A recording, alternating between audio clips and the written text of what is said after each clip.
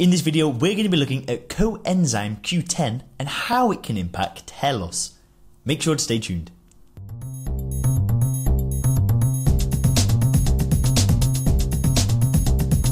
Hey guys, Leon here and welcome to the Hairguard YouTube channel.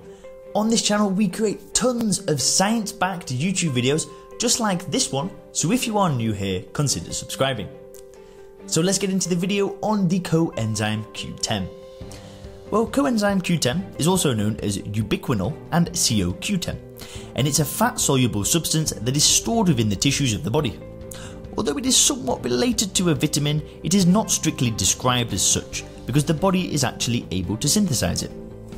CoQ10 exists within the eukaryotic cells in the body, primarily within the mitochondria. Here it is used in the synthesis of energy in the form of ATP. This cellular respiration process produces 95% of the total energy reserve within the human body, so Coenzyme Q10 is a vital element in the optimal functioning of cells within the body. A reduced level of Coenzyme Q10 causes symptoms such as muscle weakness, tiredness, reduced stamina, and even premature aging of the skin and hair, to name just a few. So let's look at a few food sources of Coenzyme Q10. Now, it's found in significant amounts in vegetable oils, especially in soybean, olive and grapeseed oils, and these can all reduce hair loss in their own right. It's also found in nuts or legumes, particularly peanuts. You've got avocado, sesame seeds, organic meats, cruciferous vegetables including broccoli and cauliflower, and in the herbal plants parsley and perilla. Cooking these at high temperature significantly decreases the amount of Coenzyme Q10 within food. Now, what about when it comes to aging with the Coenzyme Q10? Well, the level of CoQ10 in the body decreases with age and is especially low in people who suffer from conditions such as heart disease, Parkinson's syndrome, cancer, muscular dystrophy, diabetes and HIV. It is generally recommended that people between the ages of 20 to 40 should regularly receive 30 mg of Coenzyme Q10 per day. People aged between 40 to 50 should be receiving between 50 to 100 mg, and people over 60 need to be up to 200 mg per day.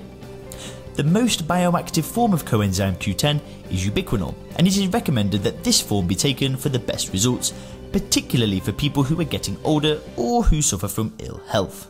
So we're going to look at Coenzyme Q10 and its impact in hair growth. Well, the first thing Coenzyme Q10 does is it boosts the production of hair keratins.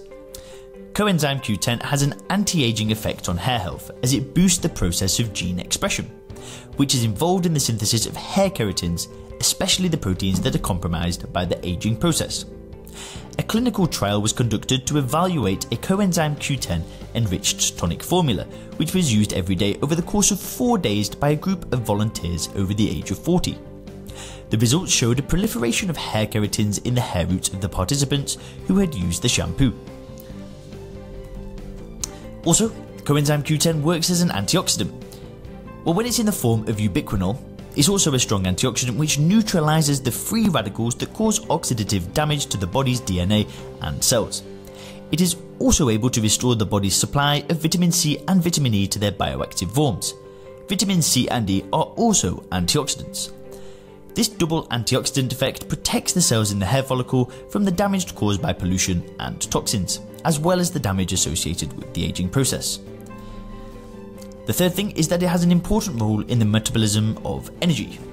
Well, a lack of Coenzyme Q10 can affect the production of ATP because Coenzyme Q10 plays an important part in the electron transfer process in aerobic cellular respiration, where cellular energy in the form of ATP is synthesized.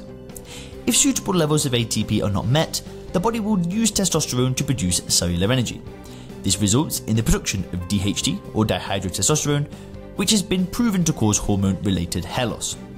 A clinical trial discusses the role of DHT in male pattern baldness in mice. Also, Coenzyme Q10 can increase the oxygen flow to the scalp.